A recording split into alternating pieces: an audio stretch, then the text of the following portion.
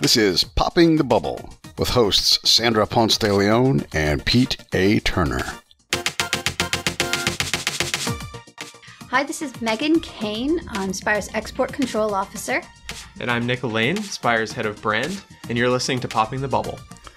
Hey guys, thanks so much for joining us. It's so great to have you here. Your company is so cool.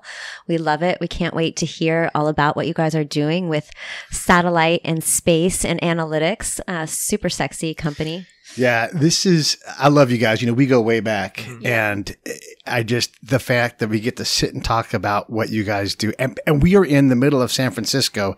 You guys build satellites. We do. Yep. And you throw them into space. And Lots they do of them. things. Yeah. Pretty much. Yeah. So this is... And you're not NASA. No. Yeah, and you're not JPL, and you're not... like, you guys are this just unique spot in the world, and you have such a jump on anybody else who's doing this. I love what you guys do. Thanks. Maybe we should explain what you do. That might be a good idea. Why don't we I start could take there? that if you'd like. Nick, what do you guys do? Of course, Pete, you could take what we do if you'd like to. No, that's how much of a fan I am. I know a lot about it. This is true. So Spire is a space-based data company. We do basically really, really in-depth data and analytics. But we own the whole value chain. So we we build our own satellites, we operate our own satellites, we operate our own ground stations. We take the data, we transform the data, we clean it for people, and then we give them access via an API.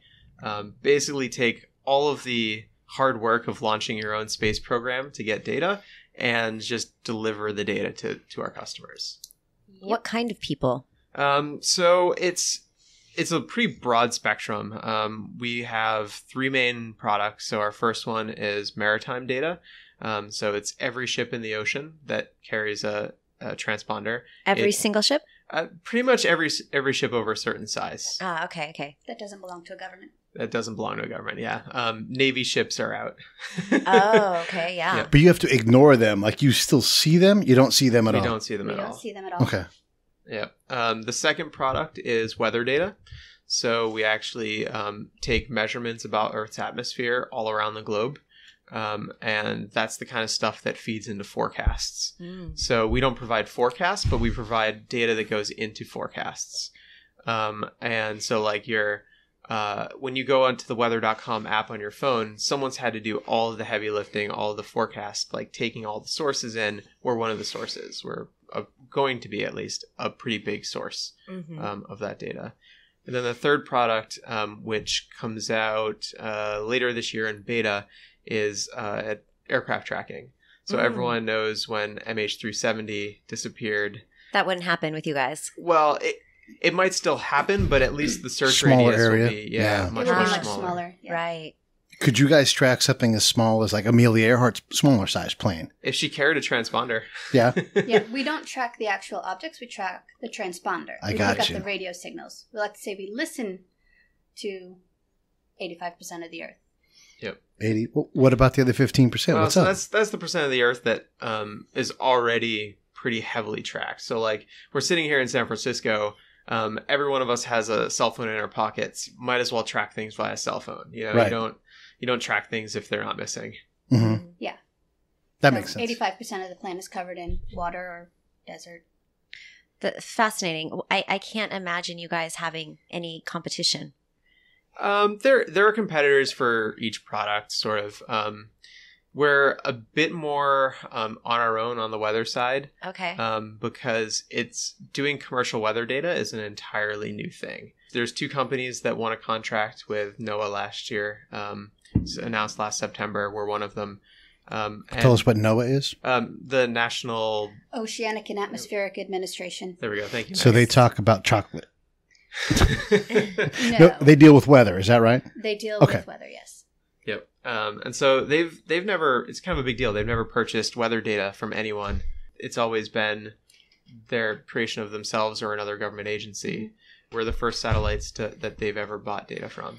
Is the quality of the weather data, I don't want to say better, but more accessible or something? Is there an improvement over what they're getting? Yeah. So it's a technology that was actually proven out in Cosmic. Yeah, in Cosmic, which I was trying to think of when it was. It was about a decade ago.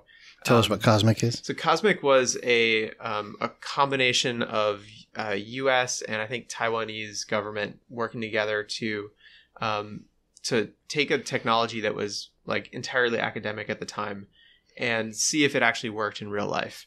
And this technology is called GPS radio occultation, which... Okay, that's a mouthful. It is a mouthful. The science of it's really cool. It basically uses the GPS satellites, which are already in space. They're already up there. They're just basically legacy assets that are... It's free data if you can do something with it. And our satellites are kind of real low on the atmosphere. So just scraping the top of the atmosphere, basically. And as the GPS signal passes through the atmosphere, our satellite picks that up and measures how much the atmosphere affects that signal. And then reverse engineers the temperature, pressure, and humidity for an entire slice of atmosphere. Wow. And then it does it like hundreds of times and over multiple satellites every day. So you basically get tons of really great weather data. Is this kind of like a CAT scan of the atmosphere? Pretty close. I mean, it's a little bit different. It'd almost be as if you had a CAT scan, but it was, let's say, instead of like beaming something into your body to like take a reading, it was like using the light fixtures in the room and the radiation that comes off those already, because it's making use of a system that's already there and already producing signals. So all we have to do is listen for it.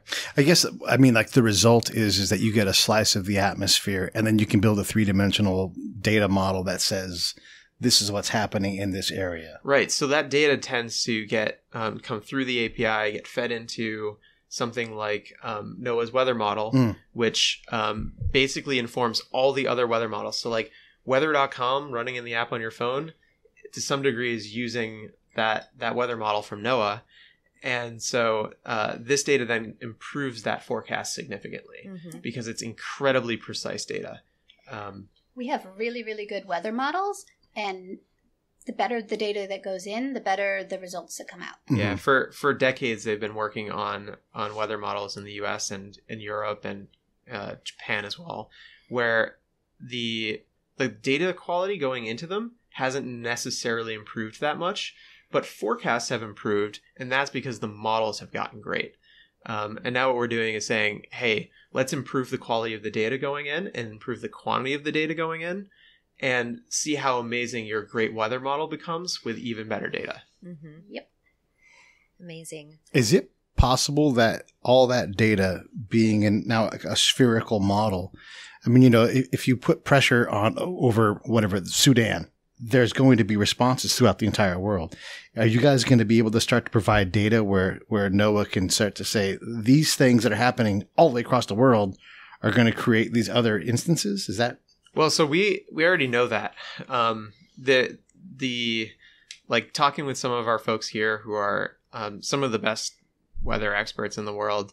I think one of the first presentations they gave was basically titled "The Butterfly Effect is Real." Wow. Like Really? a butterfly flaps its wings, it does affect weather a week later somewhere else. Yeah. Now maybe it's such a minuscule amount that it doesn't matter, but that it really does, like something happening in one location. Let's say something happening today in the tropics of Southeast Asia is going to affect California in a certain number of days. And so the better the measurements we have going in, the better the forecast can be coming out. And these are like AI type elements where a human can't process all this stuff. They can't track all these data points to be able to. Which is why there's lots and lots of computing power going into customer weather models. And that's what the weather model like that NOAA has does. They take data from all over the world, not just nearby, and they predict what effect that will have here in the United States. Yeah, I actually just came back from a sailing trip in the Caribbean, and this was something that, you know, all of the sailors were very much just constantly checking the weather patterns with NOAA. And, you know, of course, it's hurricane season now, so trying to avoid those weather patterns as effectively as possible. You guys put satellites into space. Let's talk about that. Yes. Yes. That's the cool part.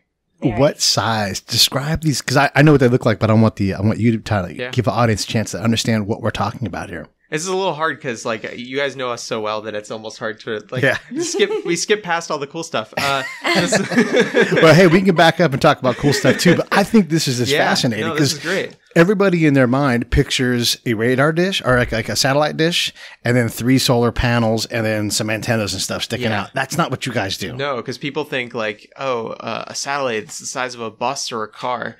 We do satellites that are the size of a bottle of wine. Or, you know, a loaf of bread, whatever you want to. I was thinking about like a mailbox. You know, like It's I think you could smaller fit than it in a mailbox. It's thinner. It could fit in a mailbox. Yeah. It could fit in a, okay, there you go. It could fit in a mailbox. Yeah. And it weighs, what, about 100 pounds or something like that? No, 4.3 kilograms. We're in America. You guys, Well, it's like 10 pounds. My engineers give it to me in kilograms, so It's like 10 pounds. It's like in that zone, right? less than 10 pounds. 2.2 pounds per kilogram. So, Yep. All right.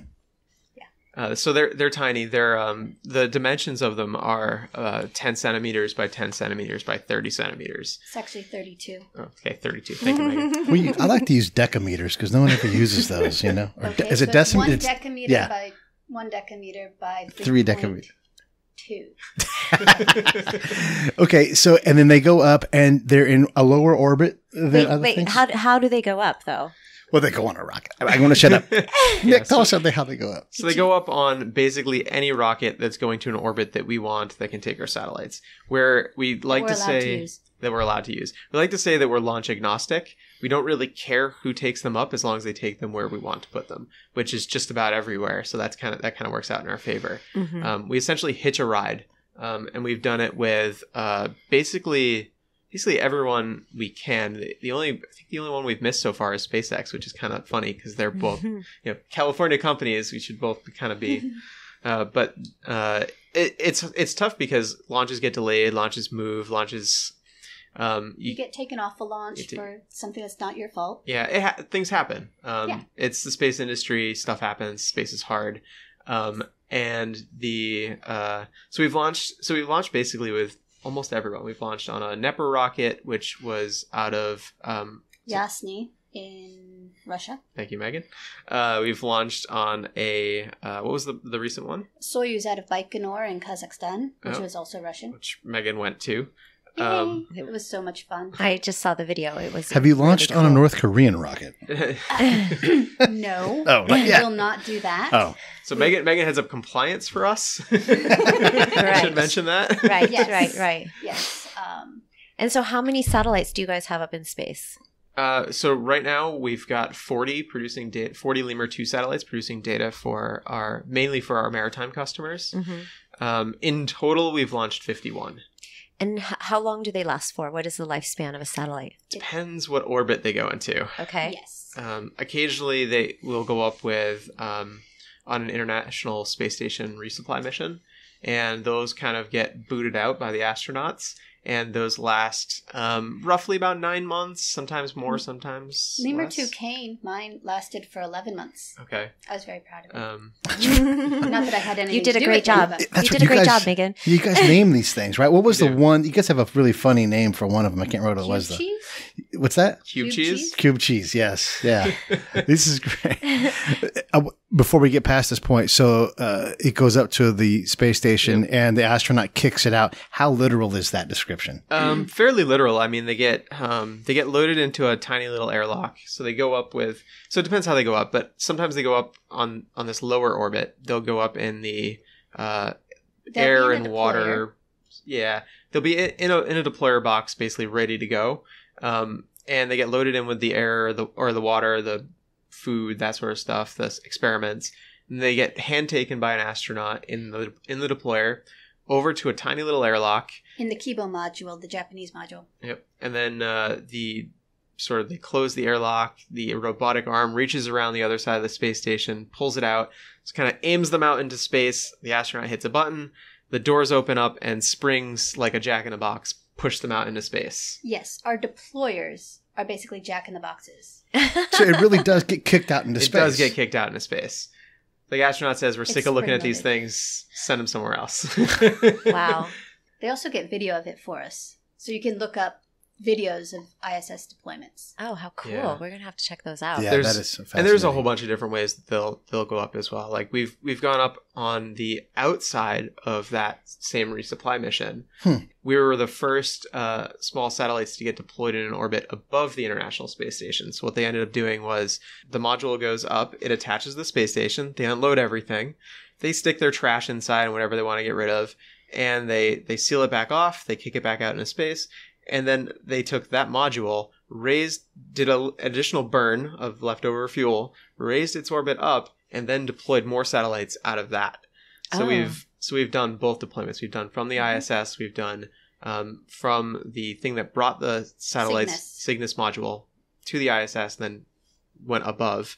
We've also done just the straight up deployment from the rocket itself, which mainly that's an Indian launch for us. And so, the Soyuz launch. And a Soyuz launch. And Neper as well.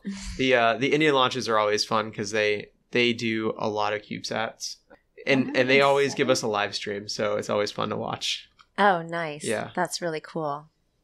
And so then when they come back into the atmosphere, it's just lost, right? I mean, you guys, there's no recovery. And they burn up. Right, they burn up. And how much do these things cost typically? So in total, launch and building them, less than $1 million a piece. Mm-hmm. What's a regular satellite cost to put up? Way Hundreds more. of millions. Right. So you're talking a fraction of a fraction. Yeah. But still, Yeah. $1 million a pop. Well, yeah, and that's what my next question is what happens when oops happens? And you get it up. It doesn't work. It doesn't go into space. It gets there and someone forgot to plug it in or whatever. I mean, not that that's happened. So, yeah. But yeah, what happens? Well, so we kind of knew from the beginning that that sort of thing is something that does happen to satellites. It happens to our competitors in the maritime space. We have a competitor there who launched satellites and expected them to last, 8-10 years. And after 2, they're having trouble contacting them. Space happens. Yep. And it's kind of a numbers game. Mm-hmm. So for us, we launch a ton of satellites and we expect them to work for a couple of years. 2 years is our operational lifespan of these satellites. And after that, they would just they wait to deorbit, and they deorbit pretty quickly. So some of them don't even make it that long. They're up there for 9 months or 11 months in Megan's case. And we just know that, not every time a satellite works perfect. Sometimes they develop quirks. Our operators like to say that every satellite has its own personality. Yeah. Mm-hmm. And all of them have their own name too, so they'll say whoever's it is, like Kane is having issues, or Peter is behaving And well, do they go to or- Peter and go, "What's up with your satellite?" it happens. It has been known to happen.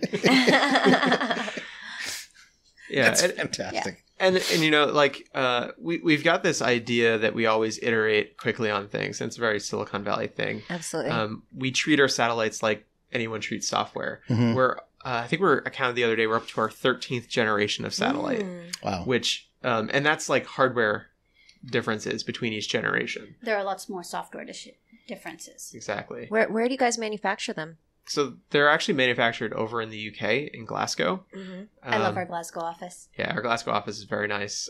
We've got a full clean room and testing facility there.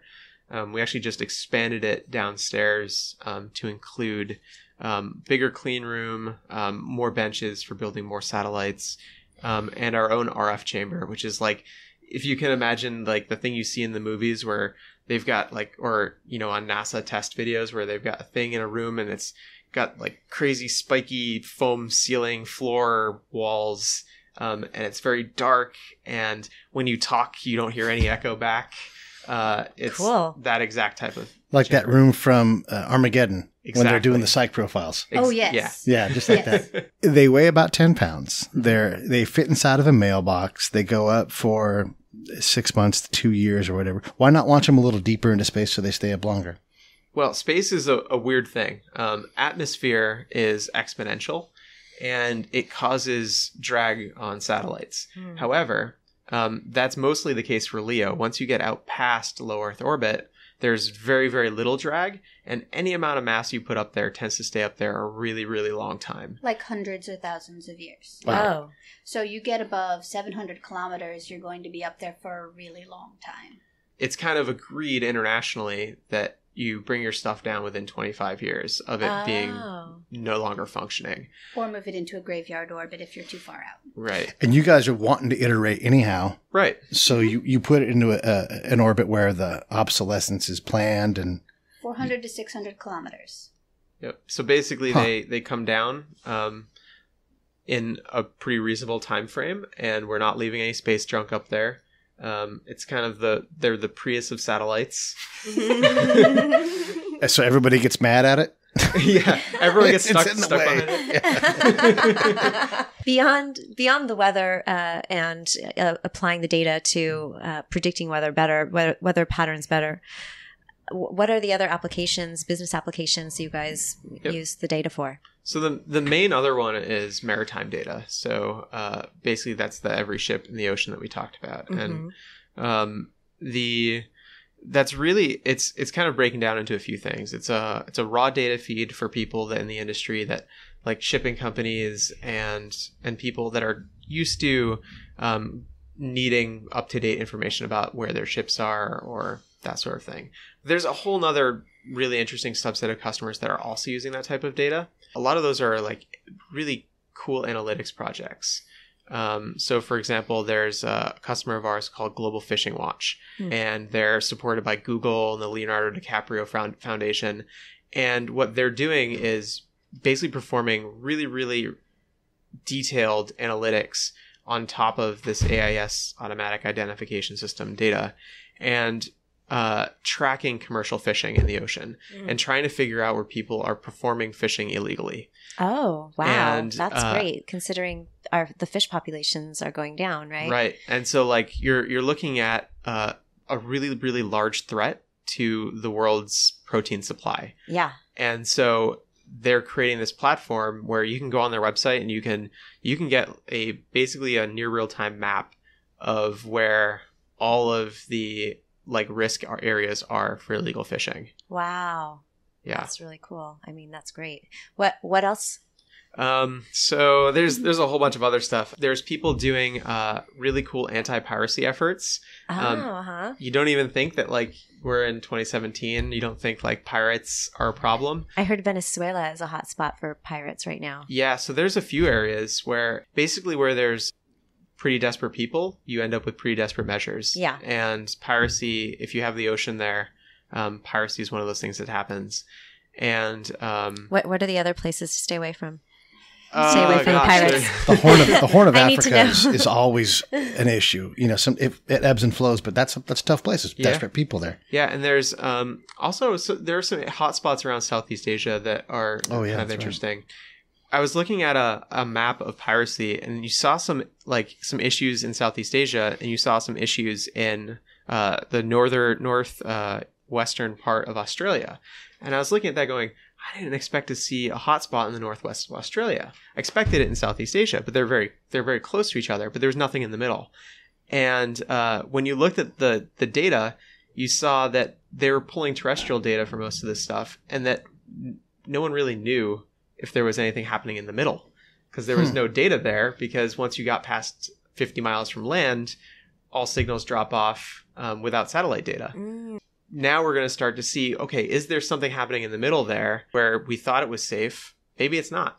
What do you do about that? I mean, I know that's not your guys' product, but if you're 500 miles from anything, what the heck? Like, you can't call for help. Well, it's more about being proactive about it. So if you know that there's piracy happening in a region, you adjust your route to avoid that area. Right. Nowadays, you've got enough data that you can, if something happens in a region or there's, a spike a certain time of year and you know about it, you can kind of do a better job of that because there's better data sources. So if you want to be a good pirate, you call Spire. It has been, we've been known to joke about that, but there's plenty of sources online where they could get that sort of data. You guys work in a really, really cool place and a cool space, no pun intended. Is there, what got you guys here?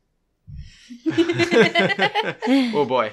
Us personally, or the you company? Personally. Yeah. Okay. Yeah. How did you get into Spire? Well, so you started before me, so you go first. Okay, thanks, Megan.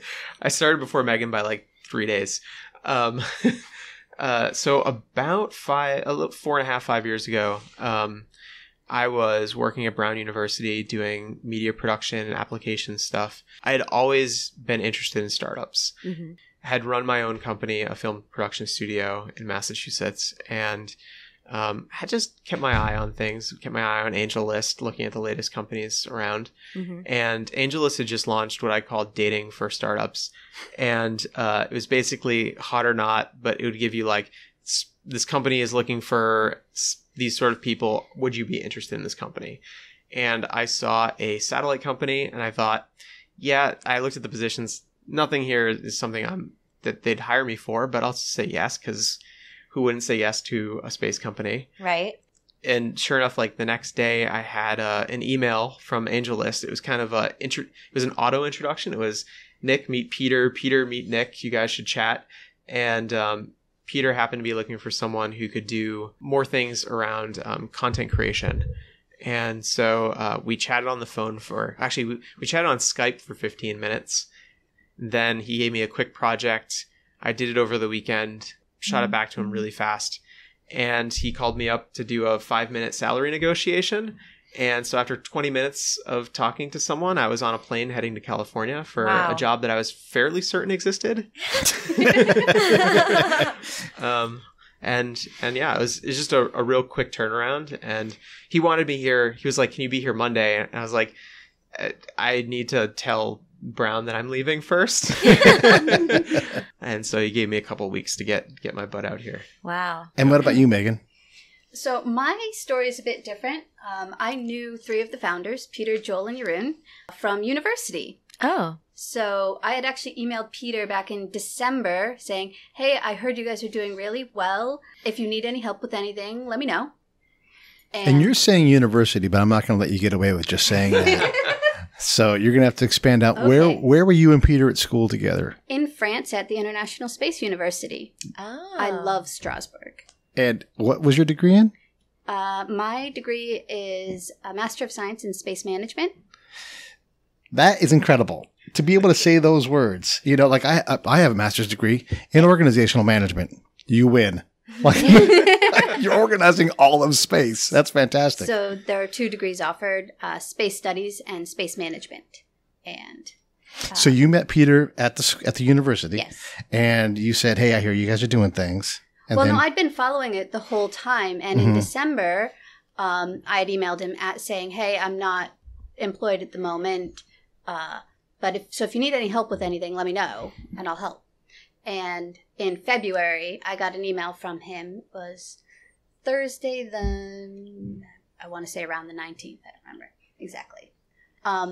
And he sent me an email saying, hey, would you maybe be kind of interested in coming out to San Francisco? I said, sure. I had a quick phone call with Teresa. What was the conversation you had with your parents about doing this? Well, I didn't have a conversation with them until after I talked with Teresa. And my conversation with them was after Teresa sent me my acceptance, saying 6 months in San Francisco, potential to expand beyond that. Oh, in that interview, she asked me about would I stay on longer if they got the funding. I said, as long as I don't get offered a chance to go to Mars. Mm-hmm. That's right. You are on the list of people trying to get to Mars. On Mars One. Oh, yes. Yes. Yeah. And what's your role, Megan, here at the company? I'm the Export Control Officer and Global Compliance Manager now. Okay. I started out as Office Manager about, 5 days after I got that initial email from Peter. Everything you guys do is an export, right? I mean, like nothing's staying here. Everything's way exported. Well, technically, if you launch from the United States, it's not considered an export to send it into space. I had no idea that was even possible. So, and what's the percentage of launches you guys are doing from the United States? International Space Station launches are all delivered to NASA, so... Yeah, it sounds like you guys are way more international in terms of your launches, right? Yeah, the problem with that is basically that there's a very limited number of launches that will go to our orbit. There's a subset of those that will carry a commercial satellite. There's a subset of those that will carry a CubeSat, and there's a subset of those that, one of our competitors hasn't already bought on with a contract and has blocked us from getting on, or something along those lines. Like, so basically you start out with a really big pie, and then it gets smaller and smaller and smaller and smaller. So you get on a U.S. launch, but you also have to book an Indian launch, or you also have to book a Japanese launch. Yeah, most of our launches from the United States have been to the International Space Station. When you guys are planning this thing, this is a unique Rolodex to be able to command that, to say, okay, I'm talking to NASA, I'm talking to SpaceX, I'm talking to all these different organizations negotiating for space, you know, when you got competitors trying to get it. But ultimately, you guys are kicked out with the trash, too. So, and you know, that's what happens. So you must get a break on price because you guys are tiny. You must just fill the tiniest little space inside there. Ballast. We are ballast. Right. Yeah. This is where I was going with this. So, yes. Wait, what's ballast mean? Okay, so on a rocket, you need to balance the payload. Otherwise, the rocket will roll or go side to side. Okay. So they calculate what ballast they need based on the primary payload. And then what they've started doing is selling that extra space to smaller satellites and especially to CubeSats. So the most recent Russian mission we were on, there were 75 payloads on this one rocket going up. I think it was 107 on one of our Indian launches. Yeah, it was or 108 or something like that. It's a lot. Basically what happens is CubeSats have somewhat turned into cost recovery. So if you've got a large satellite going up and you're a primary payload, so you had to pay for the whole rocket whether you use it or not. And so a lot of these folks will go, well, let's just resell that extra makes space. sense. Okay. Yeah. Because they would have to pay for it to be filled anyway. So JPL wants to hitch a ride on, or wants to put a rover into space. You guys are going to hitch a ride on that. JPL is going to sell you their ballast space. Is that and right? usually it will go through a third party in there. So there's a broker There's even a in that. broker in there, yeah. Who knew that job existed? Yeah. Well, that's fairly I'm a new. space broker. Yeah. Yeah. There are brokers for this, and it's funny because you've got brokers. You can, if you're primary, you usually go direct. Sometimes go direct, and then there've been a couple. There's some small satellite launchers now. So there's a Rocket Lab in New Zealand who just completed their first test flight. Well, the second one, right? I think we've got a contract with them to do future flights. Basically, that would be cool because we'll be, one of a few CubeSats on the rocket, and that's it. It's not there's no big satellite that's going to slow everyone else down if they're late to delivery, and there's not like there's no one else pulling the strings. It's basically a contract to launch your satellites, and here's the date, which is going to be real interesting. And here's the orbit that you want to go to. We don't get to pick our orbits. We say, oh, you're going to something that works for me. Great. Can I come? Will that improve your data?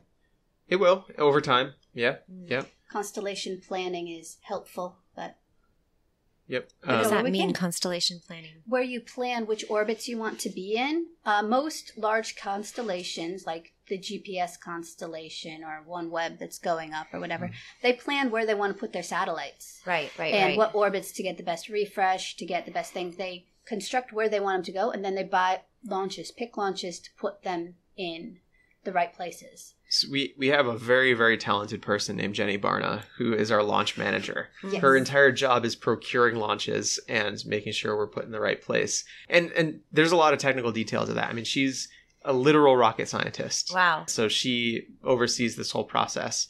Early on, she had done a simulation between what Megan was talking about, which is a planned constellation, and basically just getting on every rocket you possibly can at random. At least at the beginning, starting out a constellation, there was very little actual difference in the data quality between a planned and an unplanned constellation, because an unplanned constellation with a ride share is so random already, because you're hitching rides, right? That it just it kind of takes care of a lot of the randomness for you. We just have to shake our heads for a minute. I'm still stuck on the the fact. Yeah, there's a lot of big words being thrown around here and abbreviations. Yeah, I just learned that there's a space broker. That's still blowing my mind. There's another job out there for you. I know, no kidding. Like, I want to go do that for a while. I want to interview Jenny, have her come down and like just slow down and say one word at a time so I can hang with you because it's incredible. Rocket scientist on top of that. You guys used to build the satellites here in the city. Do you still do that? So we don't do that here anymore. We just did our first, I think, 3 here. And then we moved 4? Yeah. Lemur 1. Oh, yeah, that's right. Lemur 1 was here as well. And then we moved manufacturing over to Glasgow, which is a great city for manufacturing. I mean, there's a history of manufacturing in that city.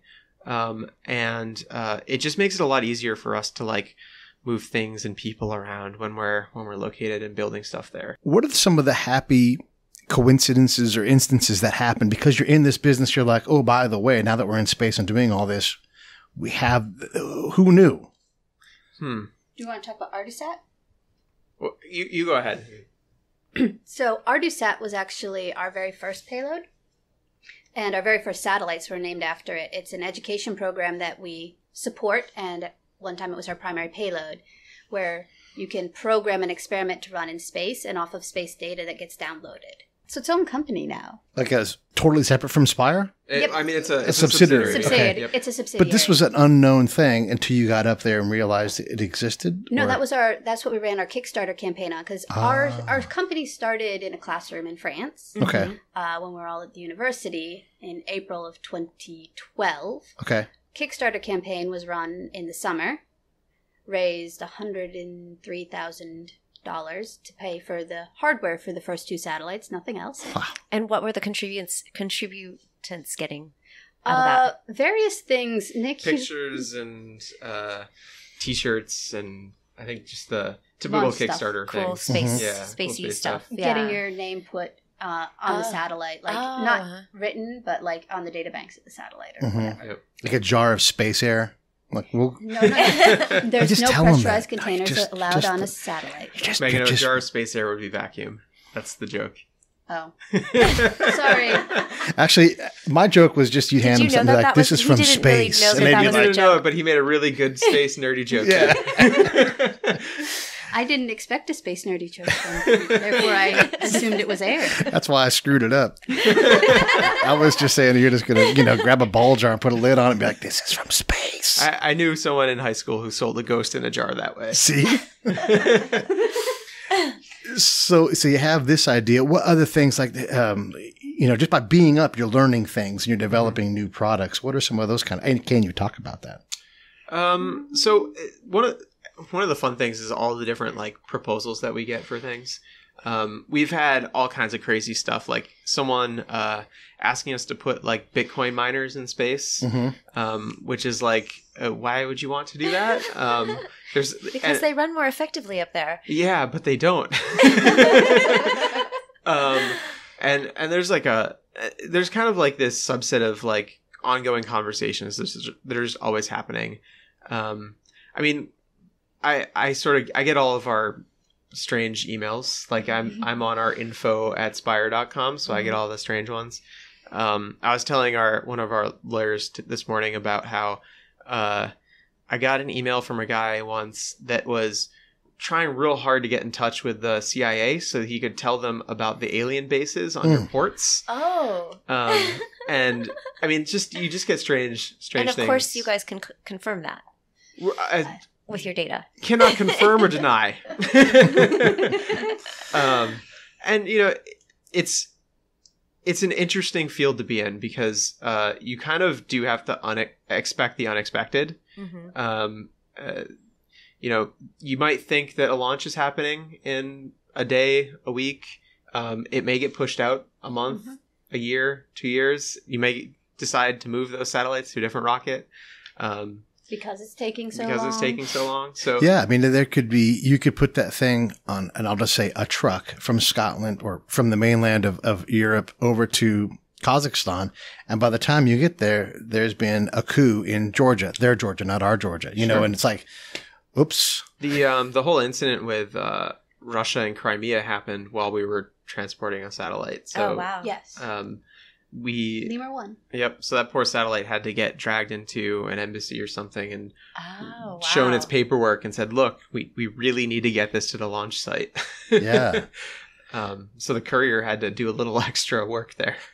Yeah, no kidding. Like, you don't even think of all the things that happen because it's not A to B. It's A to 27. You know, it's really hard. And that's why we have Megan. Yes, I deal with all of our export and legal issues that come up with that. Jenny and I meet every week to go over. That's right, because you're exporting the satellite from here to wherever it launches. Right, and satellites are in similar categories to weapons and nuclear arms and that sort of thing, so you have to be real careful. Luckily, we're not on that list anymore. Thankfully. Yeah. Oh, good job. They changed that. The law was passed when I just before I joined Spire.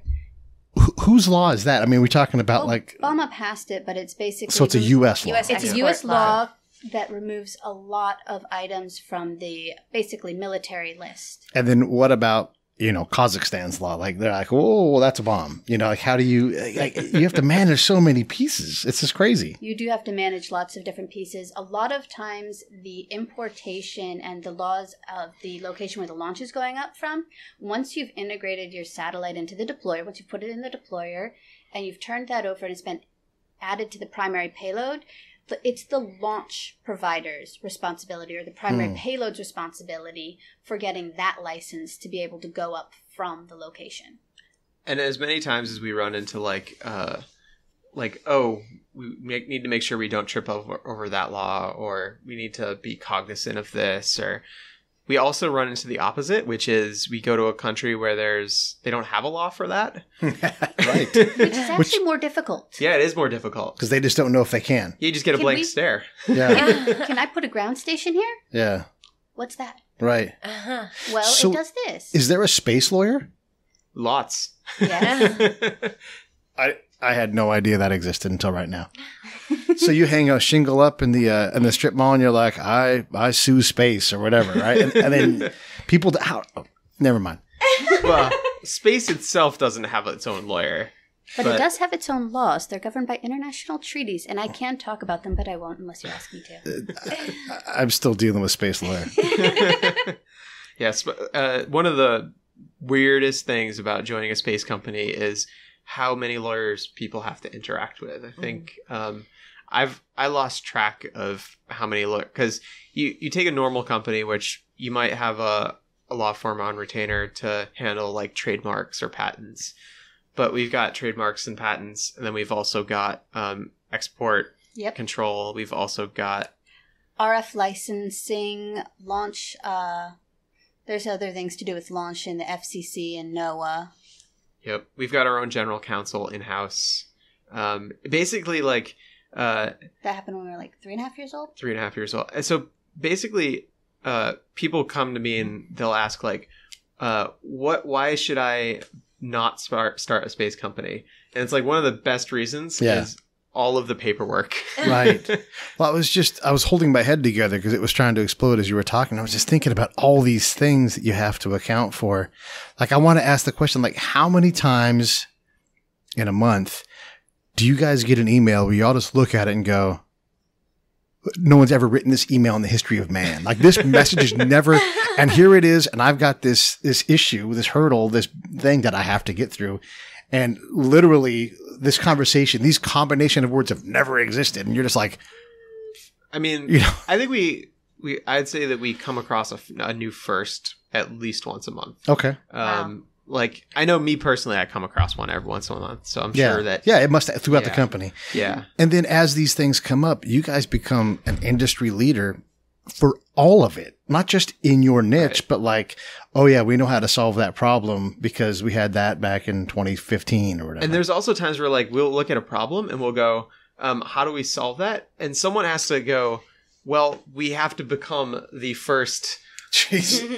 Yes. Look, so for instance, you go, how do we get our latency time down on our satellites? Well, we need a lot of ground stations. Well, how do we do that economically? Well, we're going to have to become the largest provider of or creator operator of ground stations for low Earth orbit. So we go out and we build. Is that what you guys are doing now? Is that? We have that. You've already done that. Yes, we've already put ground stations in a whole bunch of different countries all over the U.S. and built out the world's largest LEO ground station network. So you guys are like ground station B&B. If someone wants to use your ground station space, you guys So could... that's not a service we offer complicated. right now. It's kind of complicated, Okay. but I mean, that's actually an emerging product. it could be. Yeah. I mean, if you want to put a ground station in, you can invent your own or potentially partner with somebody else. It's real painful to start new ground stations. So like, I bet. Very, very painful. Why? Licensing around the world, not to mention that it's difficult to talk to space. So when Megan says licensing, you have to kind of think about like the cell phone that you carry in your pocket has a bunch of radios in it. That it went through a thorough vetting process with the FCC to make sure that it wasn't going to interfere with any other devices. So your cell phone went through a process that made sure that like the iPhone in your pocket won't interfere with everyone else's Android and cause them to not be able to make emergency calls. And it made sure that it wasn't going to be putting off RF radiation when it said it wasn't going to, and interrupt police or military. That's another big one. Yes. And every single country has its own rules around which services we use which frequencies. Like And- one place we wanted to put a ground station, we didn't because it interfered. It operated on the same. Our ground station operates on the same frequency as the what's the thing that they put in your heart? Pacemaker? Pacemaker. Yes, pacemakers in that country. So it was decided we weren't going to install a ground station in the country where, if it could interfere with that. Right. Yeah, there's So- just I so mean, you many just- different factors and everything that you guys are There doing. is an It's international pretty- group that does it. yeah. But still, I mean, you get that email. It's like, nope, no ground station here because of pacemakers. And you just sit back from your computer and go. Right. Well, then you just drop another pin on the map, and then you go out and you do a survey to make sure that you can actually build one there, because you might look around and go, nope, there's buildings in the way, because you have to have a clear view of the sky. And then you go, well, I guess there's a mountain over there. That's going to block us. Can't do that. And then you measure the RF spectrum, and it turns out that some guy has built his own ham radio thing, and it's in another country. They're not really very strict about it, and it's giving off a ton of RF noise, and we'll never be able to talk to our satellite through all that noise. And so you Just go, because okay, of a guy with a ham radio, it could be really? a guy with a ham radio. It could also just be screw a your cell guys' phone tower. business. Yeah. Wow. Yep. It And could also be a government facility. government facility, and you can't go tell the government facility like, shh, be quiet. Right. It's fascinating. And we're kind of rounding the bend here on we'd love to have you guys on again. I'm going to speak for you in that, right? Because it's so fascinating. And, Yeah. Well, what's next for you guys? And Yeah. I know you guys are hiring, so tell us a little bit about that as well. So next for us, I think, is just more expansion. So we're going to be we've reached a really good point with our products, especially the maritime product, where we're pulling down a ton of data for our customers, and it's awesome. So we start to get to see people actually use things the way we wanted them to be used, and we also hear about new things that we never even dreamed of happening. So next up is just more of that. And in order to do that, we have to put out really, really awesome analytics products. I think probably by the time this comes out, we'll be talking about our how many vessels that we're tracking in the ocean. So we've got this database. Basically, rather than taking all this noise of millions of messages from ships every day, because we just suck it all up like a vacuum, rather than having to process that themselves, our customers are able to use our Vessels API and just say, where is the St. Mary? And our database will tell you, St. Mary, the last time we saw it, it was here. And here's all the information you asked for about that ship. And then you can build things on top of that. So our customers they'll ask for hey, when was the last time you saw that ship? And it's like, well, we haven't seen it for about 4 hours. And they go, well, I really like to know where it is now. And it turns out you don't need necessarily to know exactly where it is now in order to get them the answer they want.